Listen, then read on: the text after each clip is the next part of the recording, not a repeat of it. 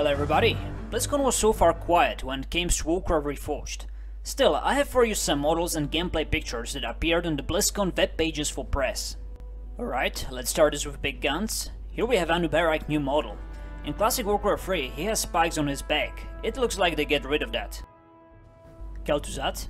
He looks exactly how I remember him. He looks as well like his Heroes of the Storm model. The Betrayer. Looks like we have to say goodbye to the Warglaives of the Pandaland. They will be dearly missed. But we are getting Warglaives of Azeroth, as we know them from the later games. Arthas, riding his faithful Invincible, horse seems to look different to the old one. He had differently curved horns and no armor on the head. We have him here standing on the back legs, that's maybe why some things might look a little weird. Tyrande, model, armor and bow as we know them from the Heroes of the Storm. And you do not want to mess with that saber cat. Here we have some Night Elf units. We saw Archer and Huntress before. It is first time for me to see new Dryad. Maybe this is how she is supposed to look like, but I think that her torso looks too much like a Night Elf. They should perhaps change skin color and hairs should be made just out of the leaves in my opinion. Undead group for a change. That's just how I remember those units, except Cryptfiend has more legs now. We cannot see it well here, but in classic Warcraft 3 he has 4 legs, here 6.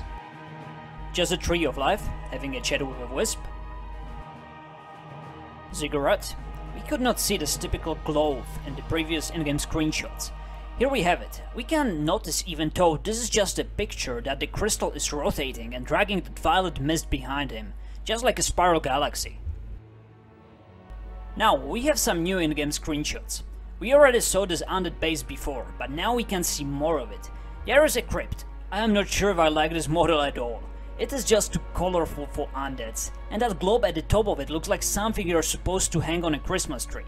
Over there we have a graveyard, looking good, and here we have a boneyard. Night Elves are attacking human base. Here we have Priestess of the Moon, some archers, Huntress, Druid of the Claw in action, and Ballista. And here we can see Mountain Giants. Models looks great, but that team color, it looks like someone spray painted some of his rocks while he was sleeping or something. Here we have Anora and this time even better look on the Night Elf base. We have a Demon Hunter, or rather a Demon Huntress. A lot of things is going on this picture.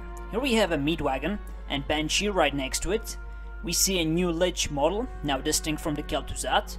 There are as well Druids of the Claw again. Here is a Frostworm, pink really suits it. Previously, we saw this building on the left.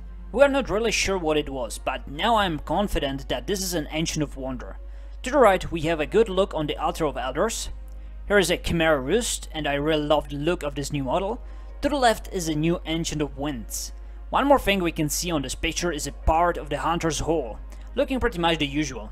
And this is the end. Thank you all for watching and see you in the next video.